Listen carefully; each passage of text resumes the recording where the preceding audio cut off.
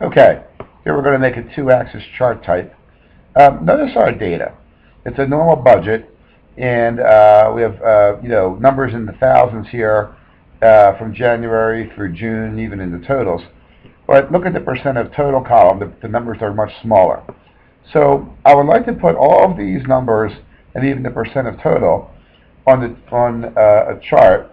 However, if I put them on the same axis, these numbers will be too small. You won't even be able to see them. So let's see what we're going to do. First, we're going to highlight the data. I'm going to highlight from A3 over the K9. Then I'm going to pick on the Insert menu. We're going to make a normal column chart. I'm going to pick on Column, and then pick on the first column chart type. Now, this is exactly what I'm talking about. I'm going to move the chart a little bit so you can see it, and make it a little bit bigger on the screen with the sizing handle. Here's the percent of total section, but you can hardly even see it because the numbers are too small. The next step that I'm going to do is I'm going to pick on the Design menu, and we're going to pick on Switch Row and Column so that my percent of total is now on the right-hand side. But even though it's on the right-hand side, there should be a green section. Notice again, it's too small. It's not even showing. So I'm going to click here where it says percent of total. Then I'm going to click on percent of total a second time.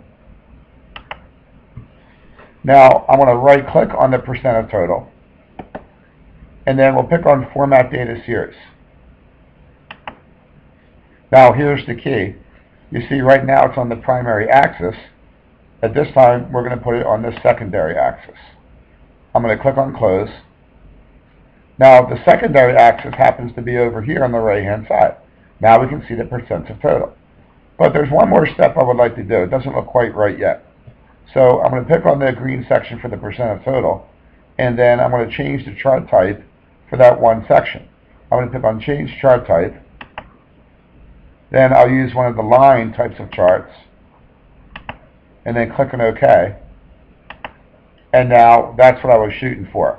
Notice how the green line is on the second axis, and this way you can plot two different types of data at the same time. This is called a two-axis chart type. I might even do one more thing here. I'm going to click on the green line, and I would like to show the data points. So I'm going to pick on the Layout menu, and then show Data Labels, and then show Above. And if I click away from that section, notice now we can actually see the numbers for each data point on the green line, and here is what we call a two-axis chart type.